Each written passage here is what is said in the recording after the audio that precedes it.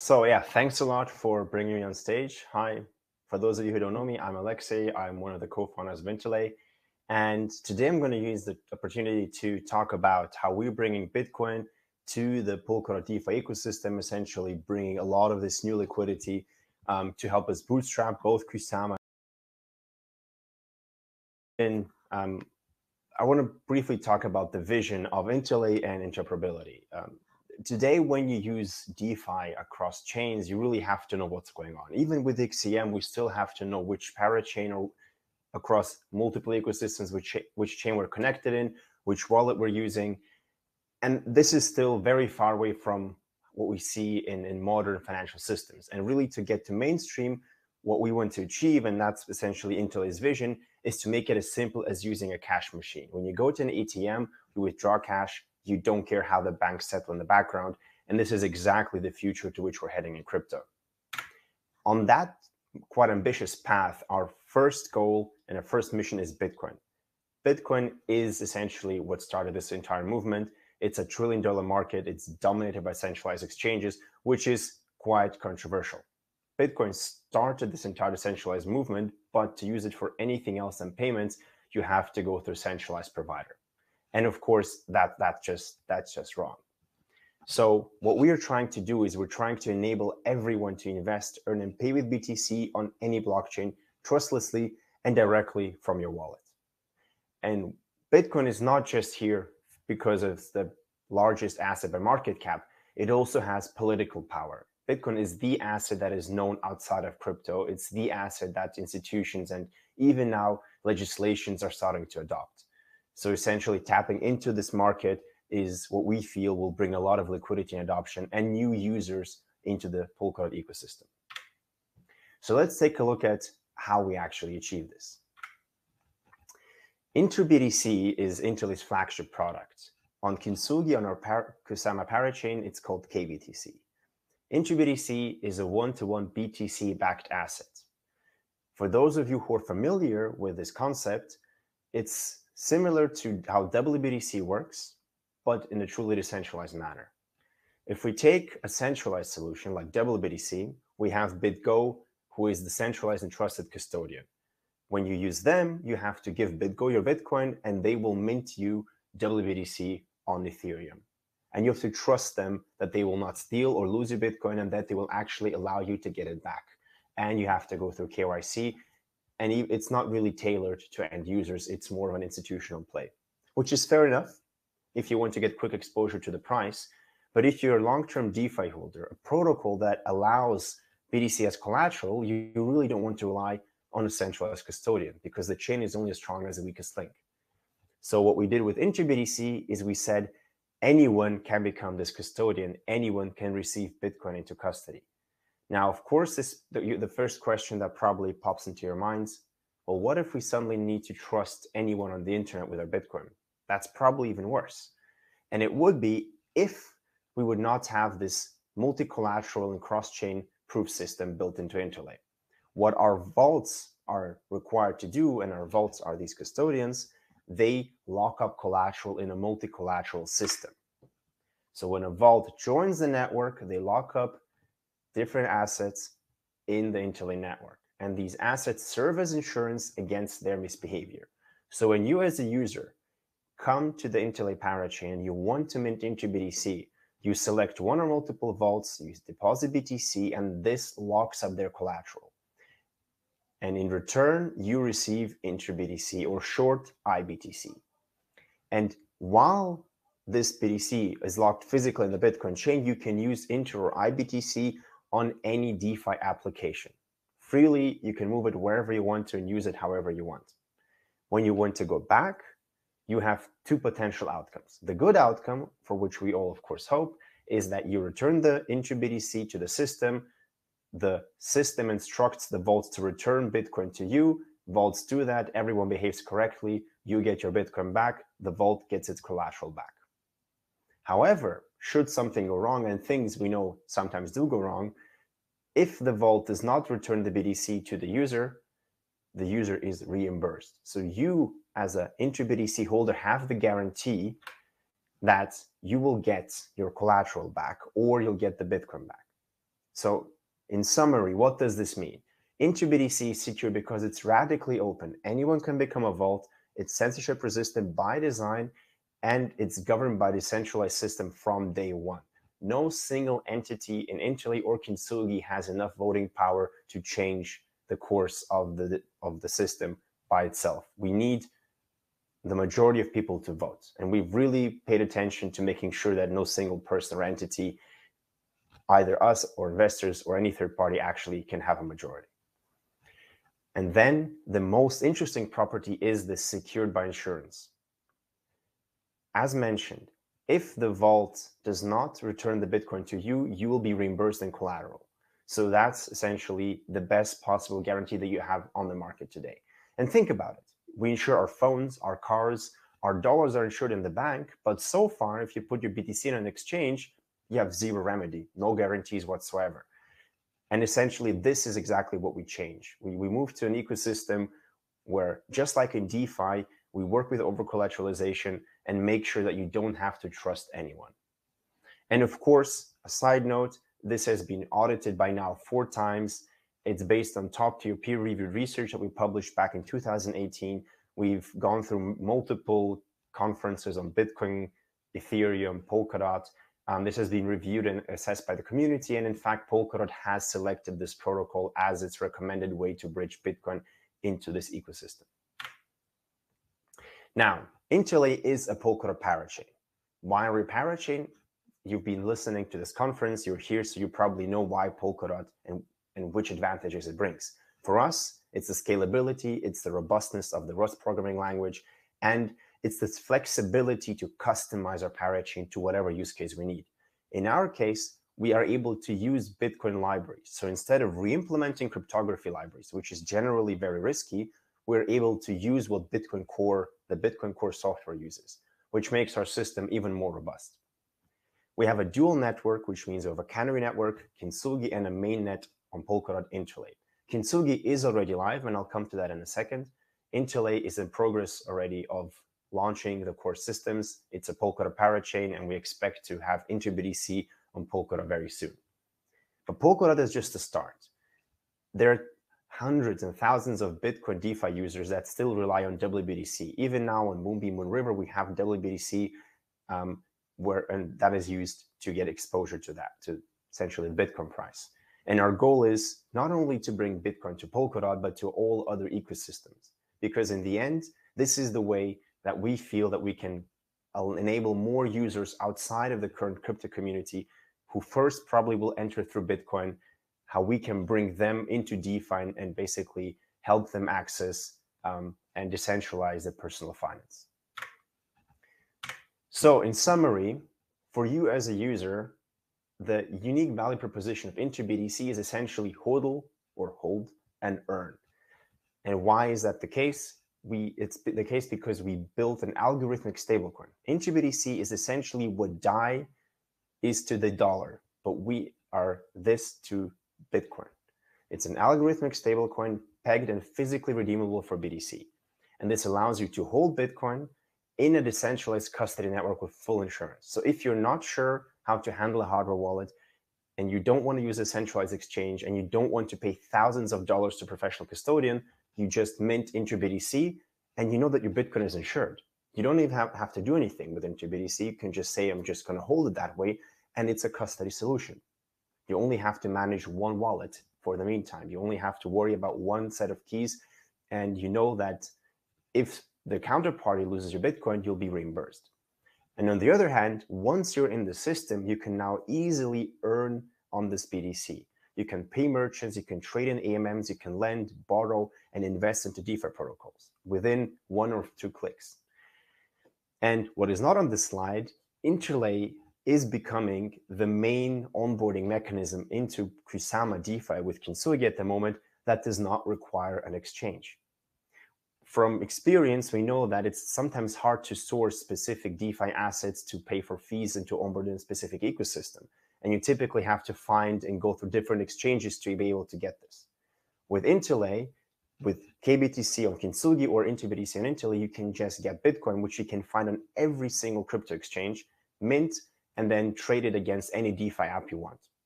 And this allows you to onboard very easily into these ecosystems and to avoid searching and trying to go through different crypto exchanges, which not all are reliable, especially in newer ecosystems and with newer assets that are potentially not listed on the trustworthy exchanges. Now, in consideration of time, I'll skip over the slide. This deck is available. You can find all the information at docs.interlay.io.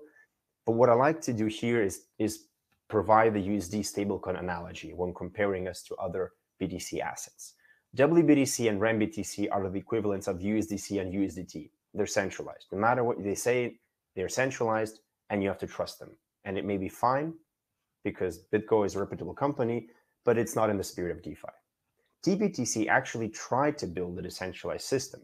Unfortunately, they ran into some issues with early liquidations, only using ETH as collateral, the very, very high costs on Ethereum, and some other design issues that arise from them pivoting and trying to use the privacy part with the bridge.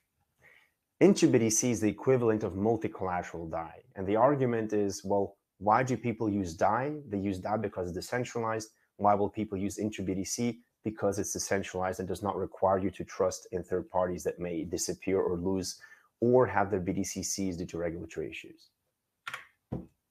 Now, let's talk about vaults, which are the core of the system.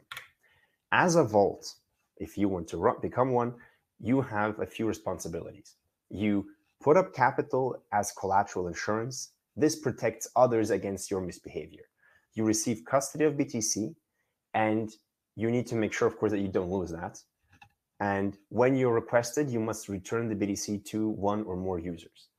And while you're in the system, you do absorb some of the collateralization risk because your collateral is balanced against the price of BTC. And of course, in case of extreme price fluctuations, there may be liquidations. But essentially, this is what our system tries to prevent. It's a stablecoin-like system, similar to MakerDAO's DAI, that balances the pool of collateral assets against the value of BTC.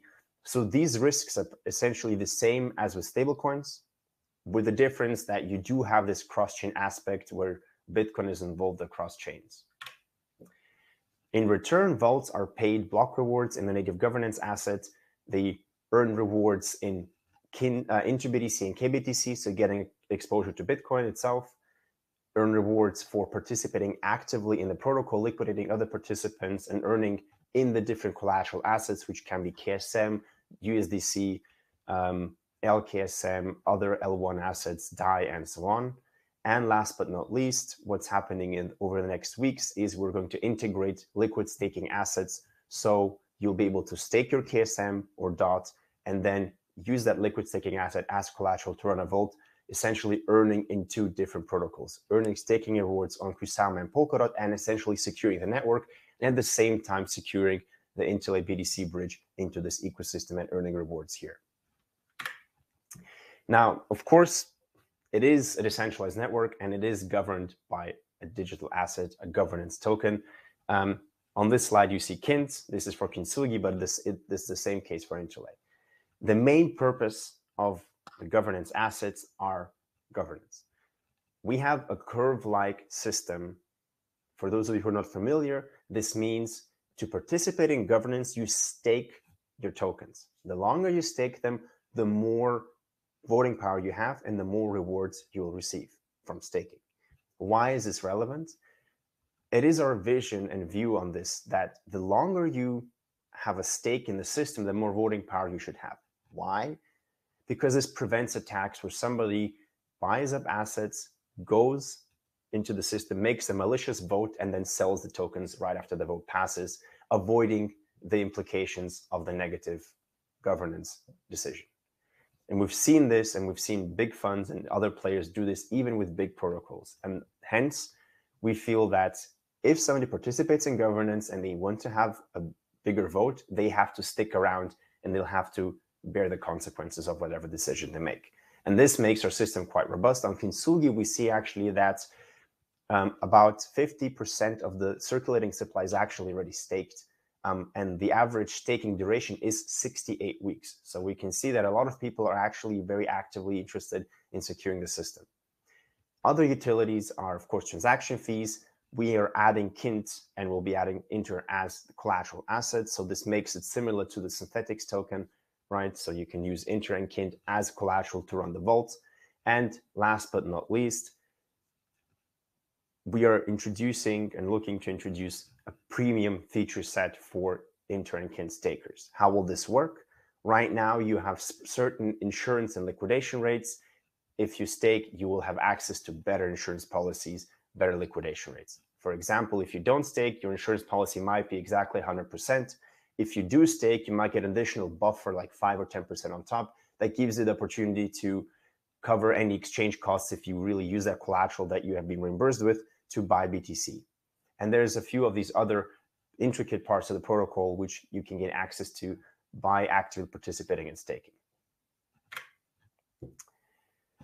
Right, so vault responsibilities. I'll skip over this one, but in short, what you need to do is you need to run a Bitcoin full nodes, but actually we're already working in a light client version, so this will put down the hardware requirements here to essentially a few hundred megabytes, and that's it. The Vault client that we provide is open source. It's implemented in Rust. It has been audited. You can, of course, use that or run your own. You can do it manually. I would not recommend that.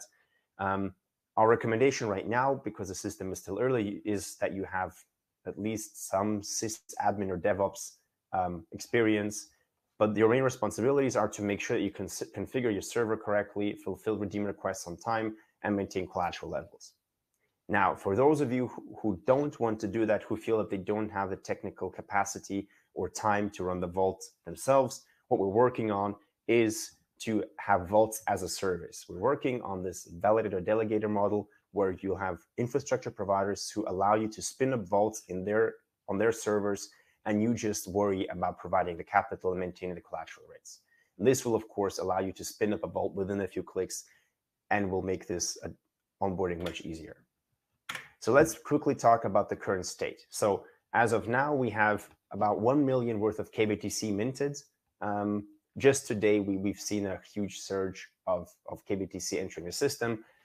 This is backed by $2.3 million worth of KSM collateral, and the system is currently secured by over 40 vaults.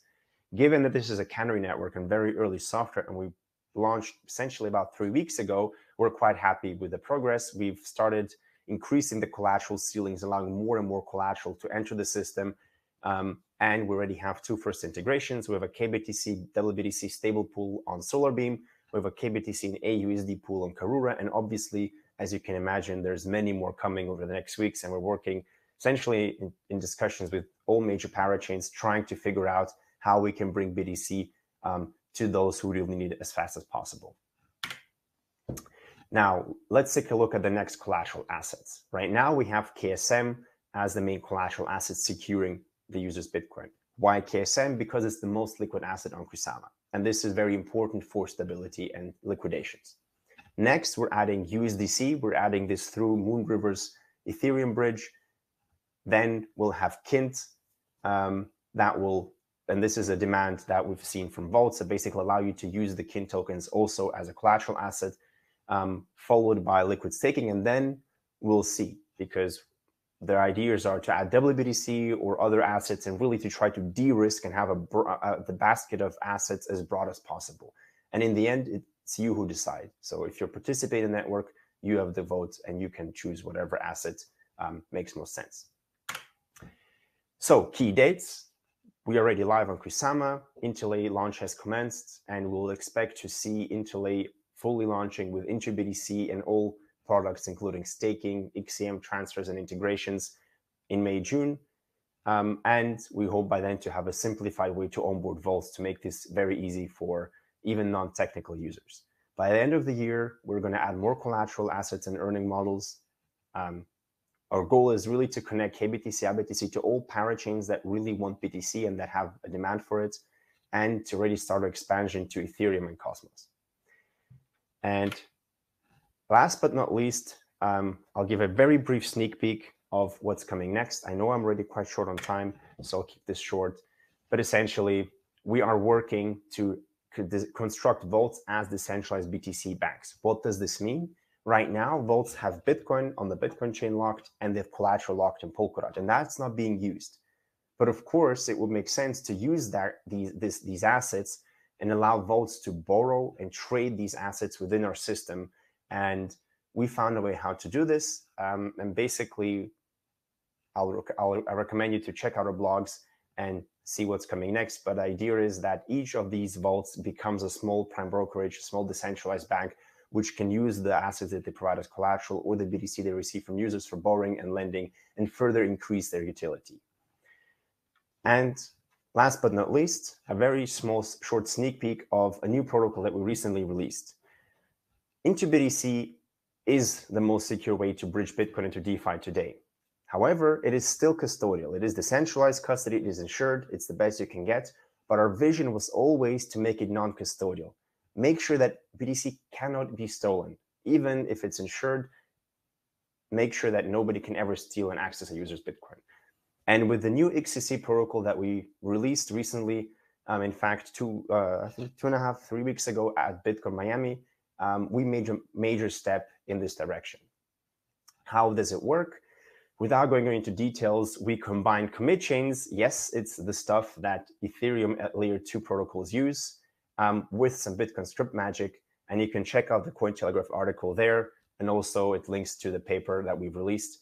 The goal is to have this ready by the end of the year and ship it together with the first integration, either of libraries or wallets that allow you to earn BTC directly from the wallet without losing custody. And with this, thanks for your attention. Please consider joining the network and help us bring Bitcoin and in the long term other assets into the Polkadot and other ecosystems. And thanks so much for your attention.